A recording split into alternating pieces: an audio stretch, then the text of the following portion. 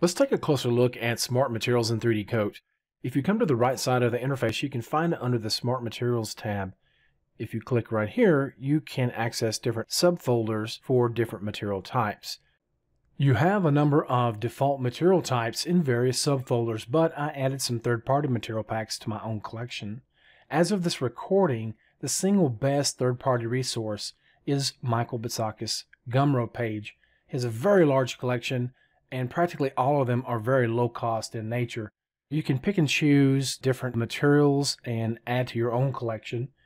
I'll add a link to his Gumroad page in the comment section below, as well as the forum thread where he regularly updates as he adds new content. Among those that come with 3D Coat is the default list or subfolder. It also has others such as plastic, metals,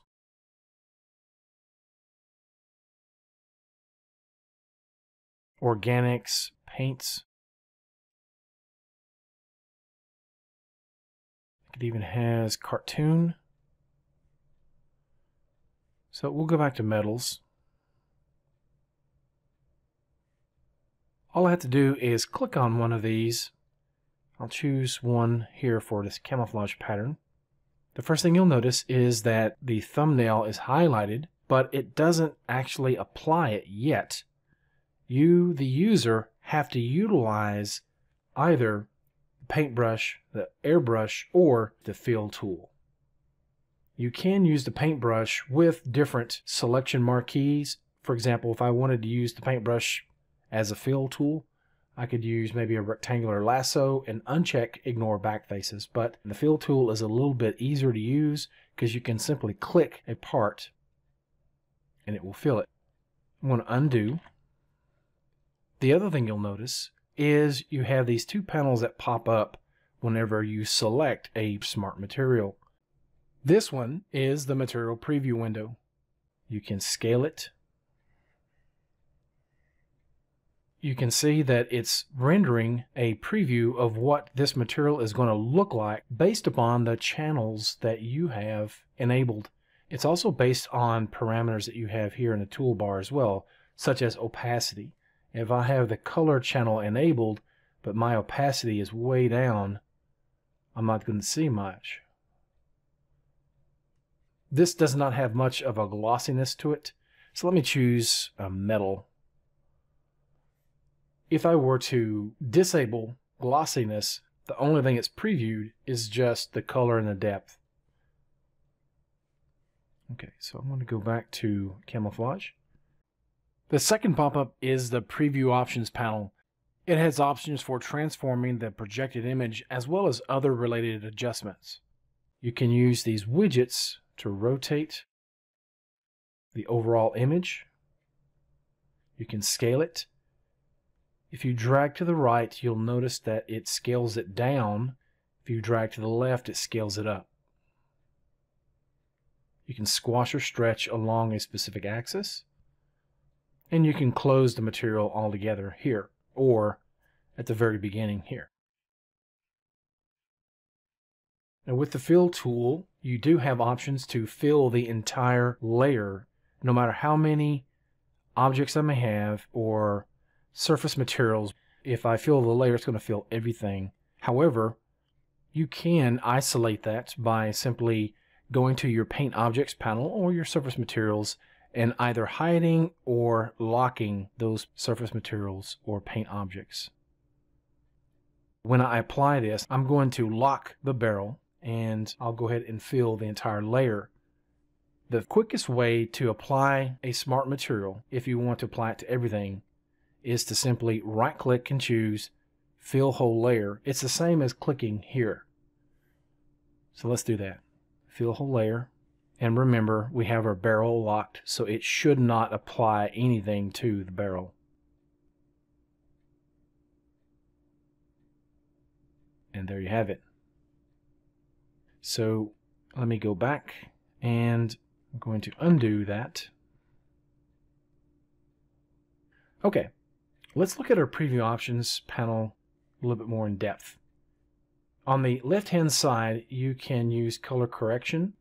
I'll turn that off. You have tiling,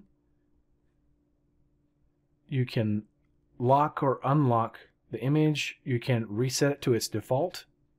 You can flip it along the x-axis or the y-axis. I'll just reset it. I'll scale it back down. And you can change the opacity if you are using a particular projection type, like from camera.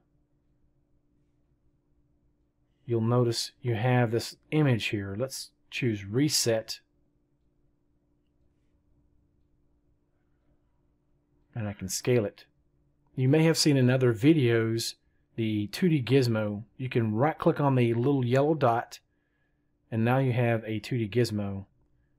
As you scale or rotate, you'll see a numeric value for that scale or rotation. You can left mouse click, hold, and hit the space bar to enter a value numerically. To put that back, I'll do the same thing. I'll just left mouse click and hold while I hit the space bar, and I'll hit 0 to put it back. This little widget here will move the gizmo, which can be handy if you're trying to rotate around a particular point. So let's say I wanted to rotate this image around the front portion of this barrel cover. Left mouse click and drag the center point to move it. To hide the gizmo, you can click the X or right click on the center dot. You can also distort the image if you need. The camera option as well as UV mapping will yield a flat thumbnail image. Sometimes that's what you want. For example, if you are storing a decal to use in the Smart Material Editor, in the upper right hand corner under the preferred mapping type, you would choose from camera. So when I hit save, in just a few seconds, it will change now. Let's switch that to cube mapping. Save.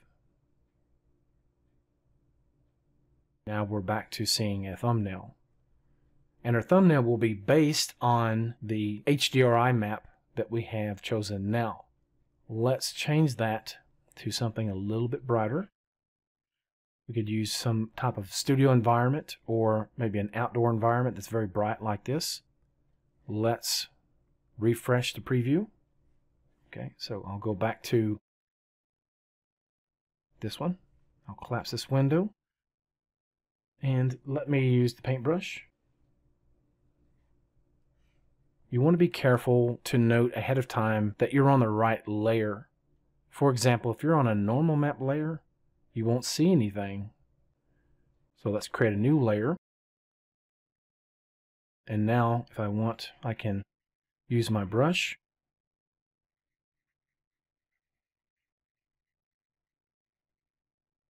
But what if I want to quickly fill this in? I don't want it on this rubber grip, but I do want it on the plastic parts. One way that you can do that is if you have already separated it in your UV maps, you can actually find that UV map. Let's go ahead and dock this to the inside. Scale it up. In the upper right hand corner, we will go to the one that has this particular UV shell. I can scale it up. With the fill tool active, I can rapidly fill individual shells with a single click. You could also use the paintbrush with a shape draw mode to select one or more shells. You can drag, select, and fill the entire UV map this way, or when using the fill tool, you can choose surface material. That's going to load this pop-up that will allow you to select it. And I can hit OK. I'll hit the delete key to remove all that, or I could hit Control Z to undo. Again, I can isolate it to individual shells by clicking on each individual shell. So that's a bit large. I'll undo that. I'll bring up my preview window. So let's reset the scale. There we go. Let's go ahead and click on our shell.